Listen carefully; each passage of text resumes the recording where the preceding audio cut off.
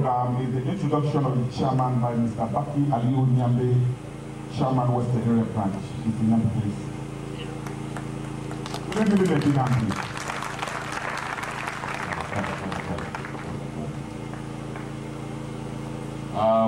Today I feel honored, I'm privileged to have been called actually to introduce the chairman of this occasion.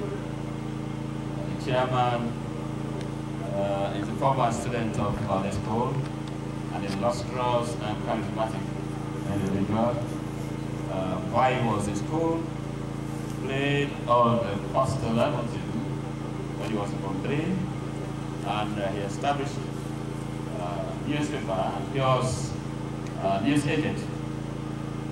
During that time, having compiled news and other things, for the news we read,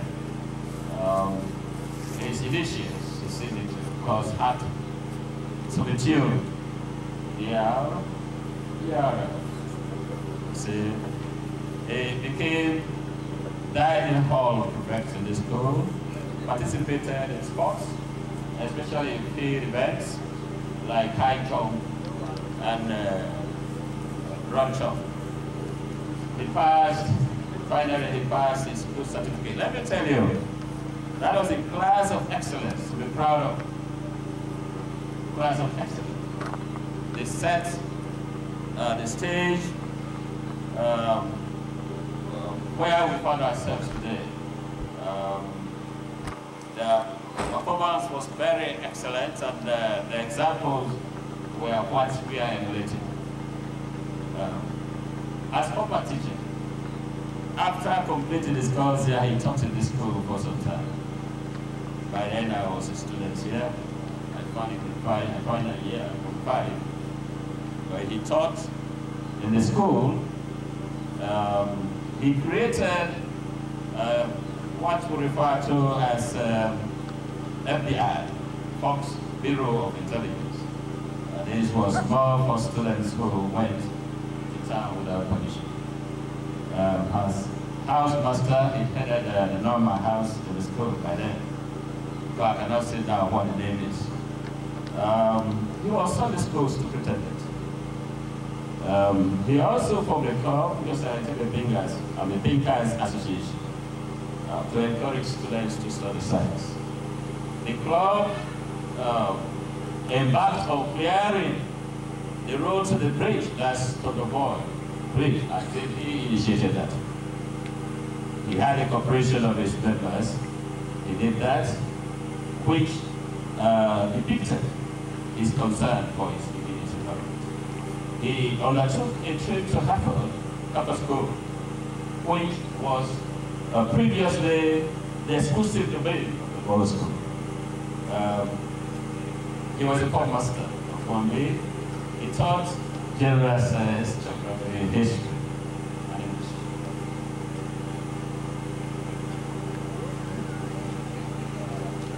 After teaching in this school, yes, he decided to proceed to the United States for his university course. There, he studied economics, and he had his BA with honors. After that, he proceeded to the Florida State University, where he obtained his master's, MSc, in transport economics. His chartered transport economics. Where he was in the university, he was the first black and African, I can say, to be elected as Senate of the old student general government by then. His career, of course, as he came to Sierra Leone and perhaps in Liberia, he started to work as Assistant Secretary to the Ministry of Transport and Communication. Then Transport Economics and Head of Transport Planning Unit in the Ministry of Public Works in Liberia. He was Post Director, Department of Transport, Communication, Energy, ECOWAS Secretariat. General Manager, he was Chief Executive of the Sierra Leone Road Transport Corporation. Senior Regional Advisor in Transport, United Nations Economic Commission for Africa. He has several consultancies for the World Food Program, USAID, as well as World Bank. He's married with some children. And sorry, please. He has interest in CeOSA. In fact, I normally refer to him as the architect of CeOSA. Because when he returned from the United States, what he did for us was to have a party. By then we were at Jubilee College. To have a party for us. Went to his place, his residence. We were there for some time. We proposed to organize ourselves as a body to form the CeOSA. From there, he liaised with Richard. So this is late Kamara, which is now in the UK. He has been working assiduously to see CeOSA functioning. He played a role also in bringing CeOSA to hold the first convention here in Mattru. There, he was elected as the national president, and later he was chairman of the advisory council. He loves people, he loves and his family and the country at large. He's no person less than Daniel Abdul.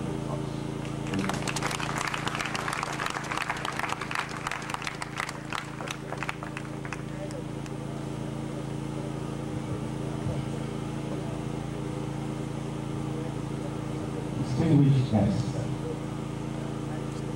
all students, foreign students, and our guests. What can I say after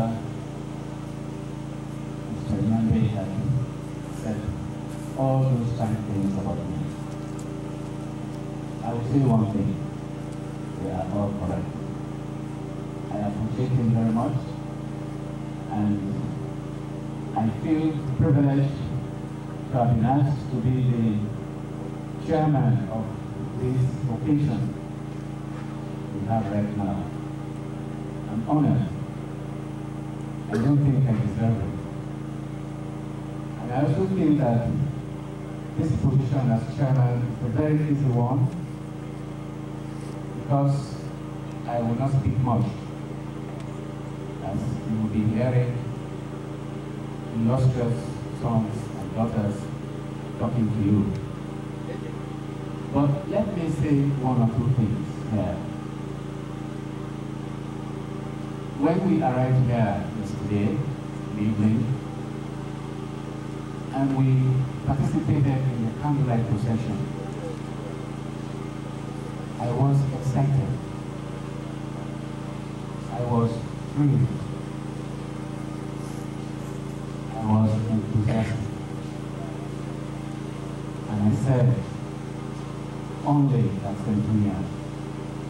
And I would like to create the indulgence to say that at the end of our celebration, please remember these words: only at Centennial.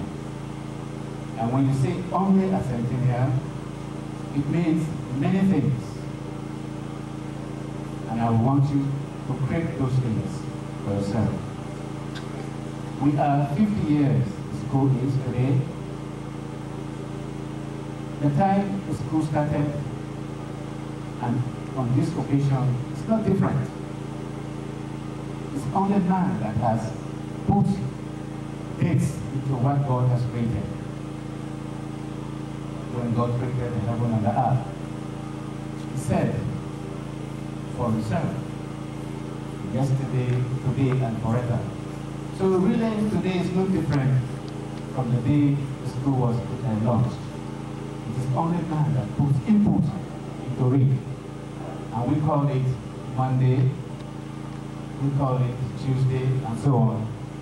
And we call it 1900, and we call it 2005. But what is important here is that whatever it is, we have the responsibility to put and to make the day fruitful, one in which will leave legacies. Dr. Baker left a legacy here, Centennial Secondary School, which we are all enjoying now. What is your own legacy? Today, tomorrow. That's the challenge I would like to say in my opening remarks as we days back on. Let me again thank you very much for coming here and participating with us in our celebration. Mr. Pugumo, our Secretary General, has already read the program to you. It is a very short program, but please, I ask that you pay attention because you are going to learn from every moment of it. Let it be one in which you are going to remember. I'm sure, I'm sorry to say, that there will not be many of us who will be celebrating the 100 years. You will be, and that is really our joy for all of you today. You will be. Let it be one in which even our souls will say, they are the ones, and only as a gift. Thank you very much. Now to continue with the program, I am going to ask Mr. Gabriel Sedo, the Senior Officer of the Ministry of Education, Science and Technology, and the CeOSA member who has played a very active role in this organization. We are proud to have him, and we ask him now to introduce our guest of honor and his entourage, Mr. Gabriel Sedo.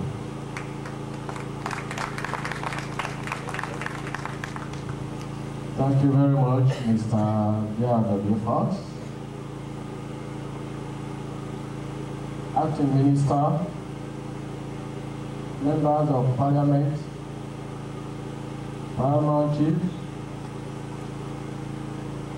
diplomats, principal and staff of Centennial Secondary School, and my brothers and sisters in the white and blue and khaki attire.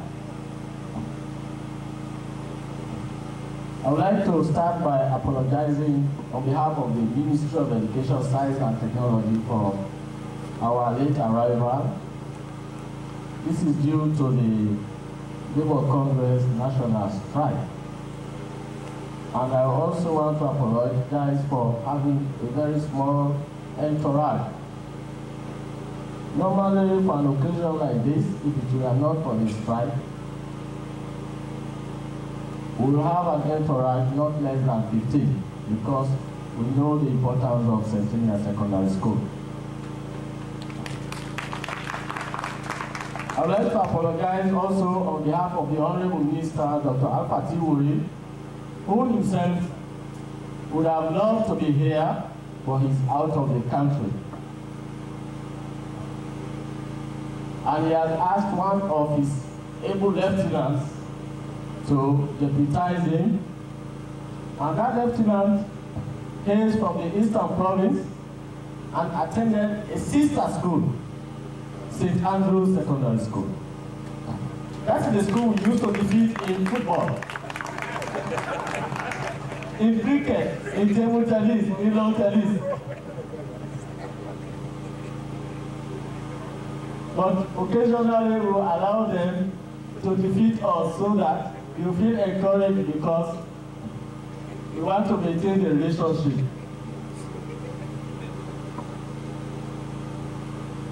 He hails from the Eastern Province, attended St. Andrew's Secondary School, and after getting all the qualifications you require, has been in the tertiary sector of the ministry, specifically lecturer, senior lecturer vice principal, acting principal of Multiple Teachers College, and in fact served in the Eastern Polytechnic up to his appointment.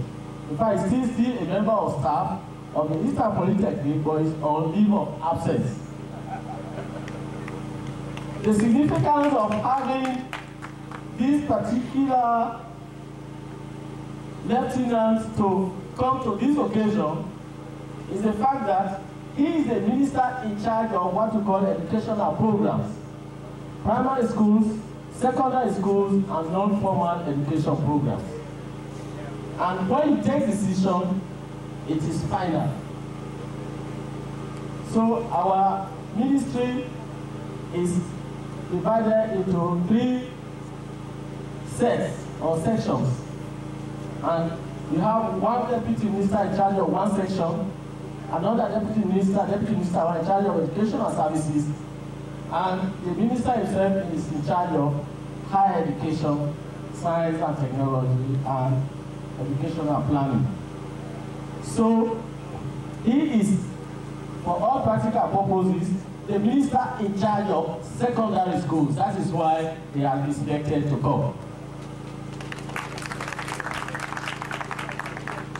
And the guest of honor is Honorable Martin Samabanya.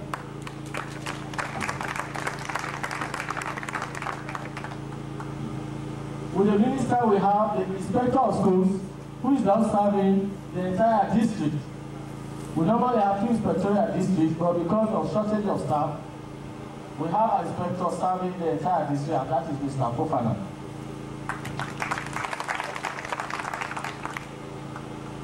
We came with the drivers, and last but not the least is the Director of Higher Education, Science and Technology, Mr. Gilbert, and also an old student of Centennial Secondary School, admission number 312. So there's no way I can forge my age, because everybody knows that I came to this school after this school attained 5 years. So which means I must not be less than 45 years old. So I want to thank you very much for listening.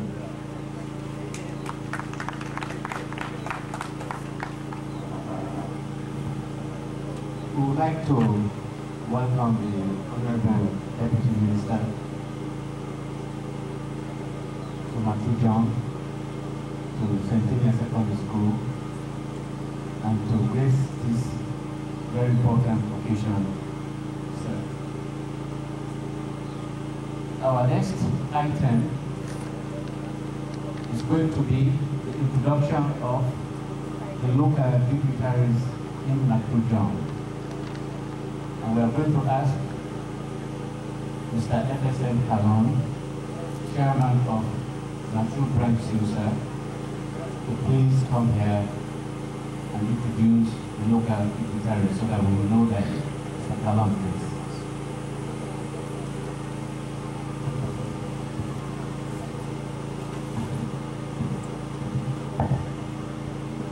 Thank you very much, Mr. Chairman, for giving me this opportunity to introduce to you the local dignitaries and Mattru Jong.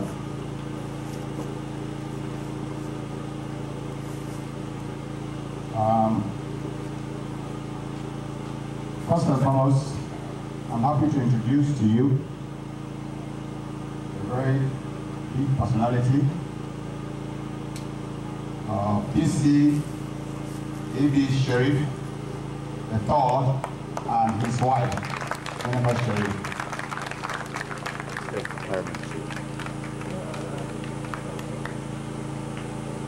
It is interesting that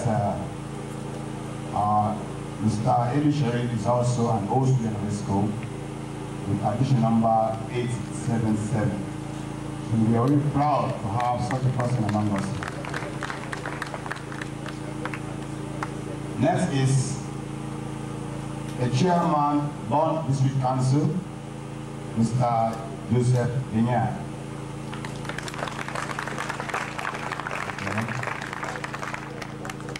Next is the Honorable Dr. Sam Maligi II.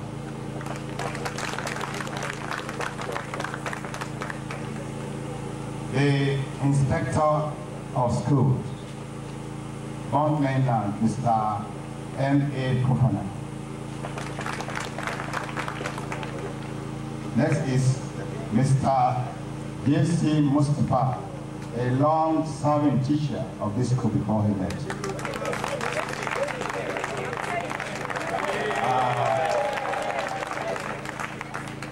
He is very special in the sense that he taught me mathematics in Form 1, 1964. Mr. J.C. Mustafa, I owe so much to him. Mr. J.J. Sivali, board member, Centennial Secondary School. Mr. T.M. Sankole, board chairman, UDC. Mr. A.O. Fatih Kayo, principal, Bond Secondary School. Madam Alice Kumabe, chairlady for YMCA Bond. Mr. Joe Konya Osoa, principal, Bompe High School. Mr. Francis John Simbo, principal, ABSS Jerion. Again, Mr. Simbo is special in some sense. He was my classmate here. Okay. And he taught also in this school for a period of 5 years before he left. We are colleagues.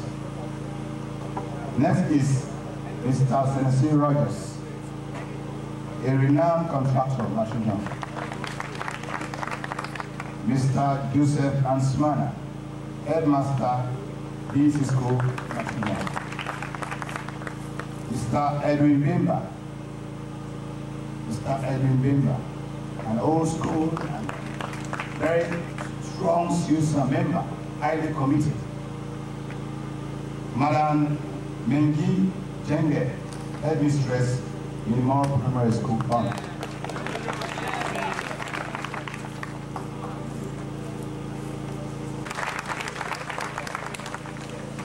All Centennial staff, please stand up, all Centennial staff.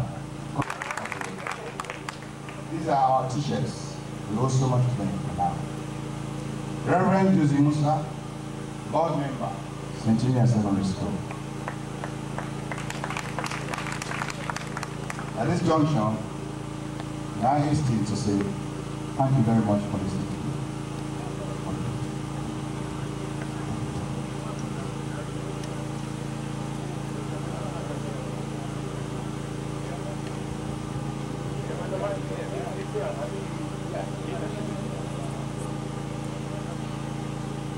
So we have done very well, and we are going to ask for 10 minutes recess to go there for the unveiling of the plaque of Dr. E.D. Baker. Then after that, we'll come back here for 3 other items: the keynote address and the launching of the E.D. Baker Library Fund. Yes.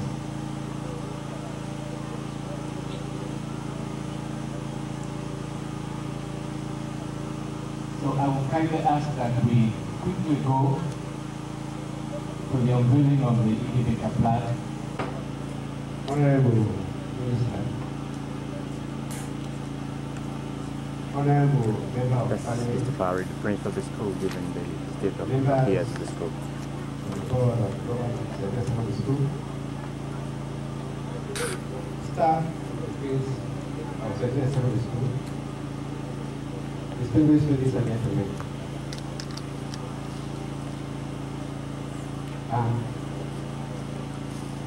actually very delighted to be here and to present to you or to give a report of the state of the school as it is today. I want to take this opportunity to welcome you all to Centennial Secondary School. Indeed, you are all welcome. As we go through this year's celebration,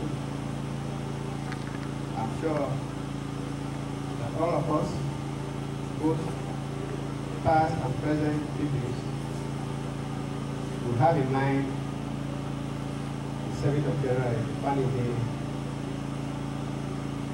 of this school.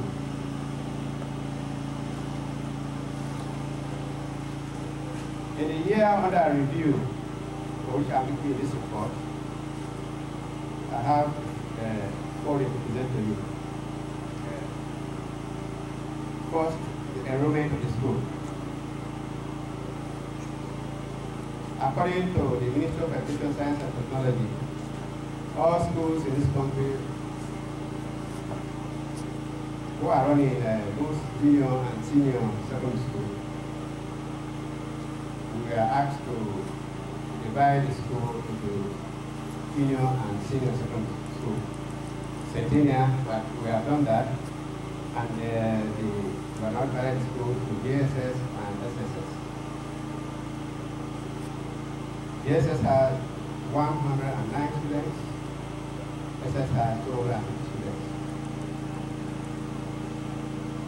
We expect an increase in SS this present and second term, as some of the students who passed the decade were not able to enroll because of some difficulties in paying their fees.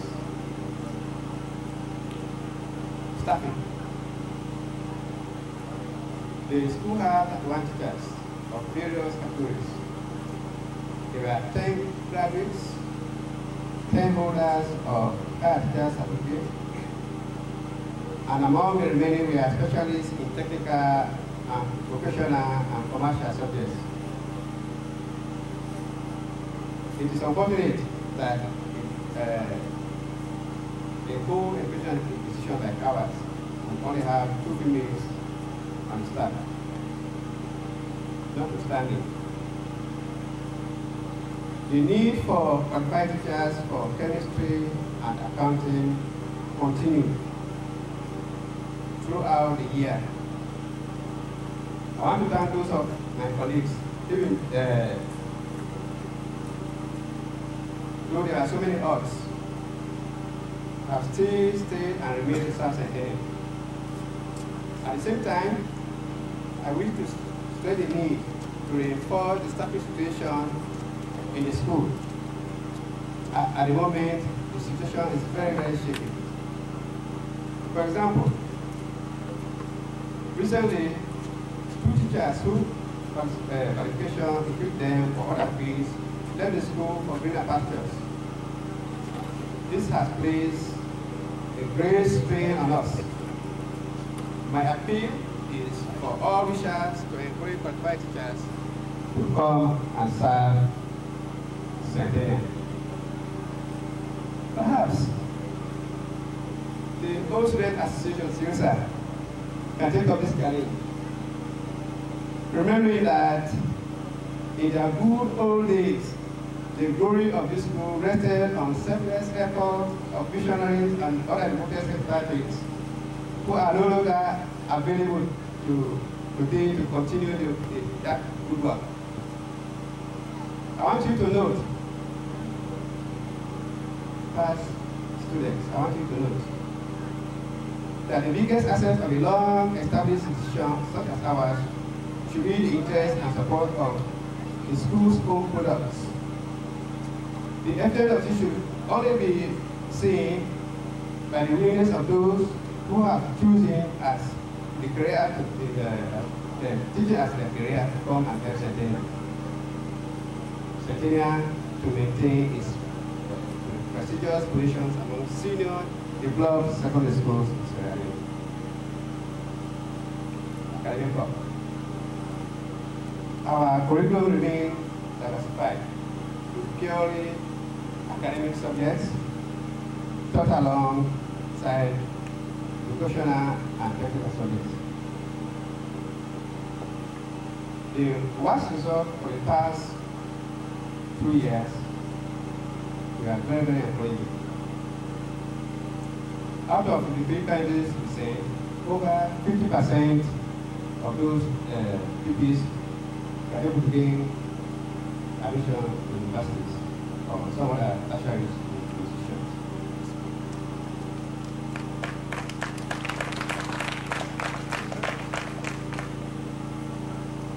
The banking result also was very good for the past 2 years. And most of our pupils are now in senior secondary schools.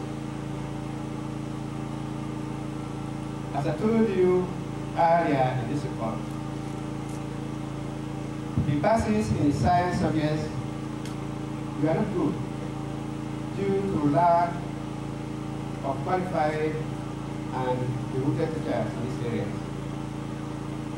We invite your prayers, all of you who pupils, well-wishers, we invite your prayers and your assistance so that we can solve this problem of certain teachers in the science areas. Religious activities. We still continue to run the school on the Christian principles on which it was founded. Our day starts with morning devotion. Every normal day starts with devotion in Christian way. We have a chapel committee headed by a Reverend from Kamara. We also invite various speakers, including ordained elders of the UC conference, who continue the efforts with our devotions in the morning. The staff too have been encouraged to participate with the mission conference. Contributions towards the church,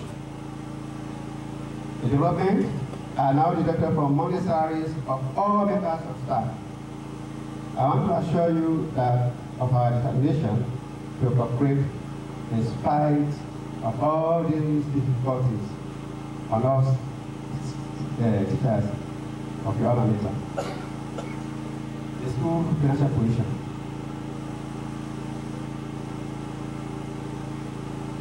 The financial difficulties are still with us since the end of the war. As the school mainly depends on school fees we collect. The school fees we collect is what we use to pay wages,